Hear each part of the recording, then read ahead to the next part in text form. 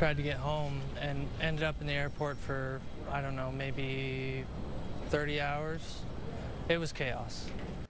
A real mess for holiday travelers. Thousands of flights delayed and canceled nationwide. That includes at Salt Lake International Airport. There is a domino effect. It's one of the busiest travel days of the year at the airport today, impacted by wild weather all across the country. The roads are busy as well. Nearly a third of Americans will drive somewhere for the holidays. Daniel Woodruff joining us live tonight along I-15. And Daniel, what are you seeing out there tonight?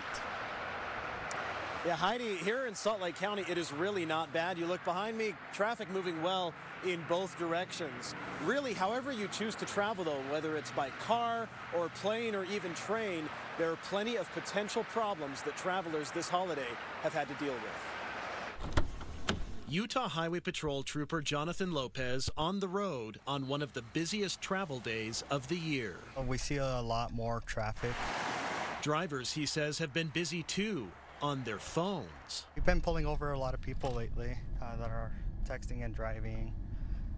We actually also caught someone that was FaceTiming. It's concerning as troopers try to help people get to their holiday destinations safely. They're also looking for speeders, people following too closely, and drunk drivers. Many people are choosing to fly this holiday weekend, but they're finding it's not easy, thanks to winter weather and frigid temperatures. It's chaos out there. Brandon and Taylor are back home after an exhausting journey from Wisconsin. We made it on the flight and then sat there for a couple hours, and then they told us to get off the flight for mechanical issues, and then immediately we reboarded the flight, and then we got off the flight again. In total, they spent 30 hours in the airport. I haven't slept in about 30 hours too, so yeah. What happened, you two? The Sanchez family is heading home to California after a few days in Park City.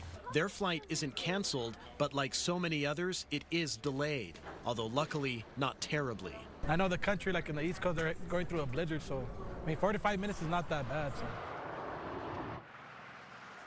And I checked the latest numbers. In Salt Lake Airport alone, more than 200 flights delayed today, roughly 50 flights canceled. And for trains, Amtrak's California Zephyr travels through Utah, stopping in Salt Lake City and Provo and other places. I looked on there. That train today was delayed by hours. Live in Salt Lake County, Daniel Woodruff, KUTV 2 News. All right, Daniel, thank you. If you